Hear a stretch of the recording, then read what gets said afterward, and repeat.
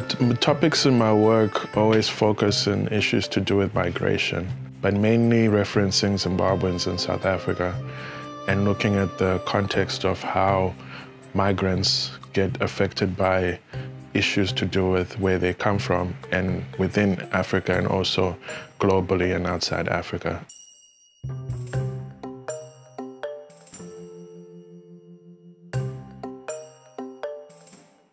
My creative process has to do with a lot of seeking in terms of aesthetics with the mediums that I work with.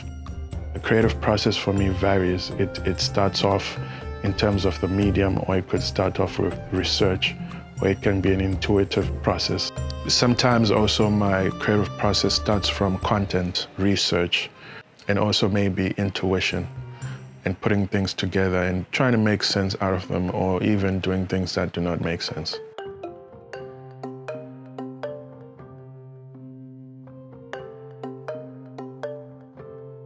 The title came from when we got into lockdown. My idea was to have enough material to work with. I didn't have a narrative, so the more I started putting things together, the more I started seeing how the work was much more speaking about survival, context of surviving, and our personal attributes, like how we would want to see ourselves, and also partly questioning the idea of like, under these masks or with these conditions, how are we really feeling?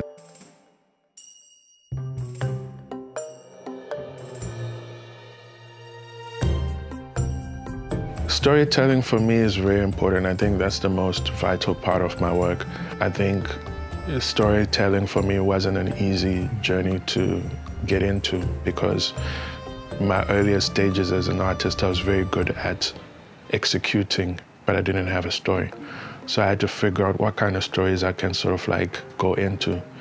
I had to figure out if I'm to make dark work or work that involves death or life, to what extent should I push myself and to what extent should I be able to be vulnerable in front of the viewer. Storytelling bridges between opinions, whether bad or good or negative or positive.